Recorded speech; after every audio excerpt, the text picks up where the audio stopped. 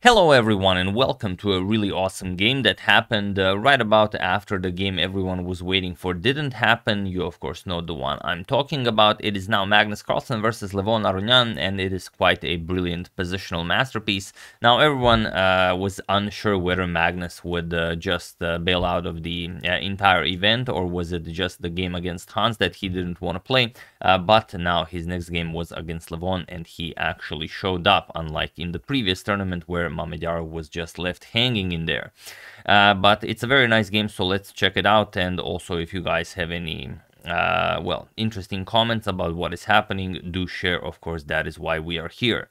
So Magnus has the white pieces and he opens with the Reti. Knight to f3, we have d5 by Levon, g3, we have c5, and now bishop to g2. Magnus opting for the King's Indian attack. We have knight to c6, and now pawn to d4. We have e6 by Levon, castles, and now knight to f6. We have pawn to c4, and now d captures on c4, basically transposing into a closed Catalan. And there is quite a lot of theory on this, of course. Queen to a4 by Magnus. We have bishop to d7, and now queen captures on c4.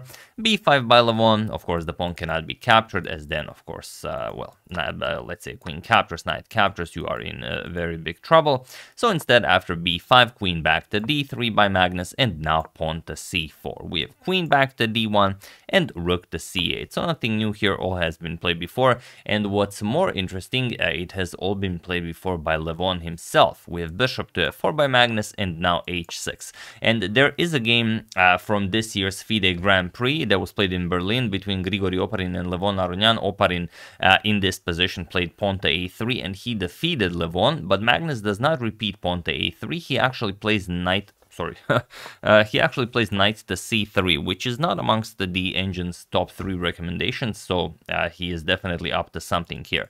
And of course, it is as of move 12 that we have a completely new game. So of course, the b5 pawn is attacked, pawn to b4, knight to b5, and now queen to a5, putting pressure on this knight here. So knight to d6 check, and Levon has to now give up the bishop if he doesn't want to lose the rook. So bishop captures, and now knight to e4, putting pressure on the bishop here. So bishop back to f4, and now pawn to c3. Levon is already creating a pass pawn on move 16. So queen b1 by Magnus, and now pawn to f5, cementing the knight on e4 as the queen was attacking it. And also there might have been some nasty discoveries. Then the bishop attacks the knight as well. So this is the way to play it. Pawn to a3 by Magnus, and now we have castles. A very interesting line here would be g5, but this is rapid, so of course it's hard to find everything, but I will show if something is interesting. For example, bishop attacking the bishop to e3, and now b3, sacrificing the pawn here.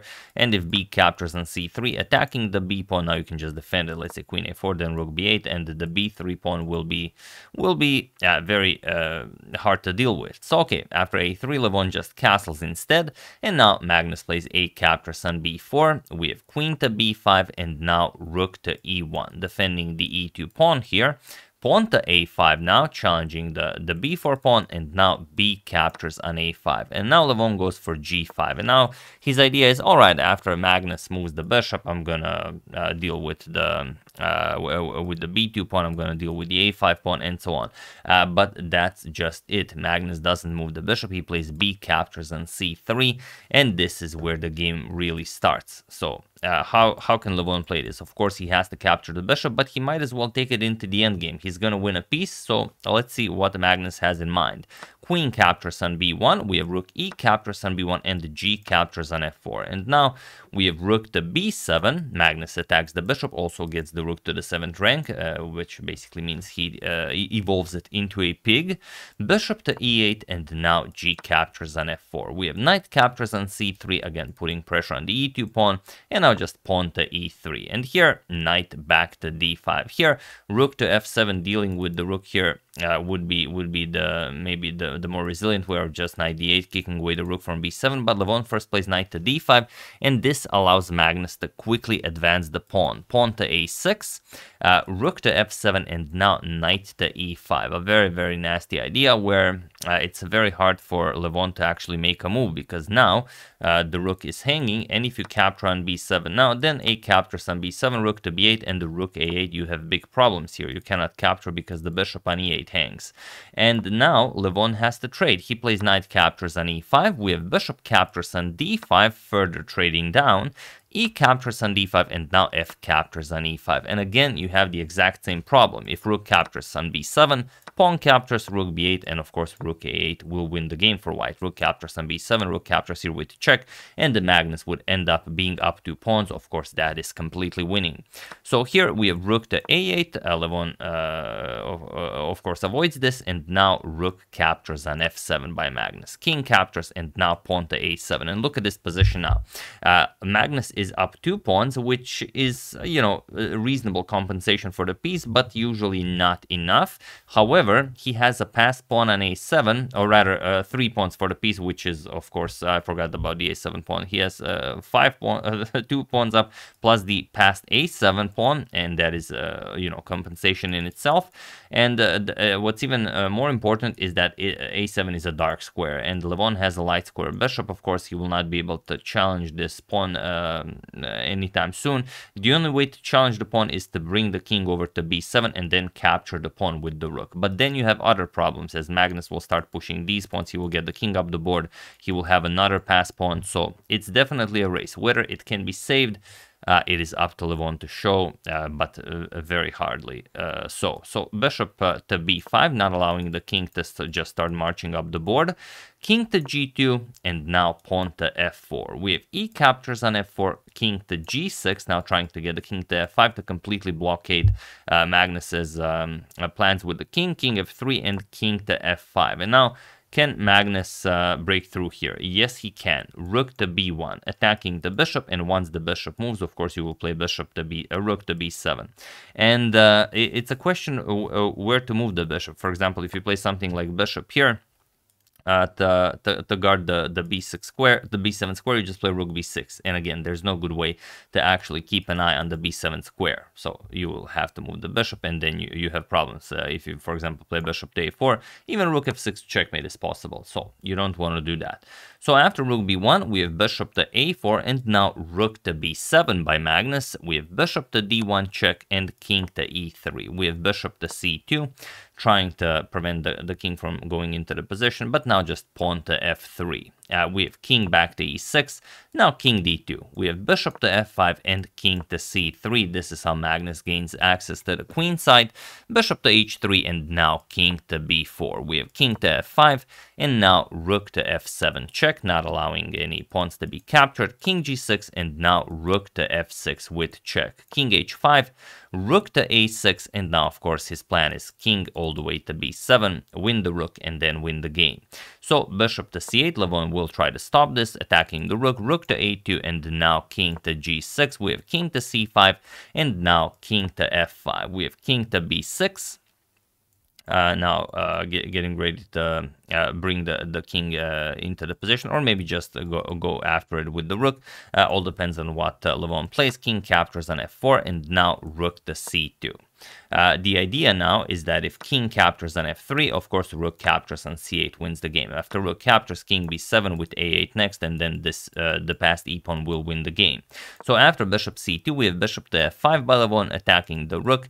Now rook to c6. We have king to e3, and now king to b7, and there now, of course, is no way of doing this. We have rook to e8, and the Magnus just promotes the pawn to a queen. We have rook captures, king captures, and he was in this position on move 53 that Levon Aronian resigned the game, as there is nothing more to be done here. So very, very nicely done by Magnus, losing 3 full points for that early resignation against Hans Mokeniman, but then coming back into the tournament with this very nice win against Levon Aronian. If there are any new players who are not grandmasters watching this video, I will show how to actually win this. For example, if king captures on d4, your passed e-pawn is winning. That's the whole point. That doesn't matter what you do after h5, e7, black will at some point have to give up the bishop for the rook. Rook d6 chases the bishop, bishop e8, you chase the bishop, bishop c6 check, for example, and now whatever you play, let's say king e3, just e8 queen, you win this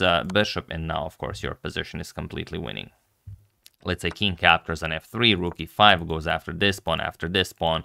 If d4, you just capture this one. If d3, you just give up the rook for this pawn. For example, king e2, you start marching the pawn, d2, h5, d1 queen, you will capture it, captures, and now, of course, this pawn promotes to a queen, and then you win.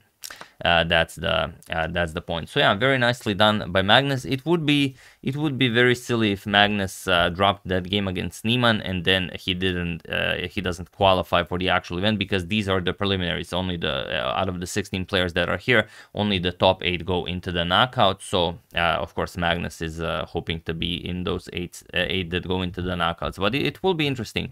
I mean, if he gets in the quarterfinals, for example, if he gets paired against Niemann, if Niemann also advances, because those 3 points Niemann got against Magnus really go a long way, you know, when it comes to being in the top 8. Will Magnus also, you know, just not play and drop out of the tournament, basically get eliminated by Niemann? It's something that we will have to see, because if they both advance, and I'm pretty sure they will. Okay, I can just check the standings quickly if you guys are interested. So far, okay, so far the young Indians are leading. Ergaisi and Pragananda are in the lead, followed by Magnus and Niemann. So those are the top 4.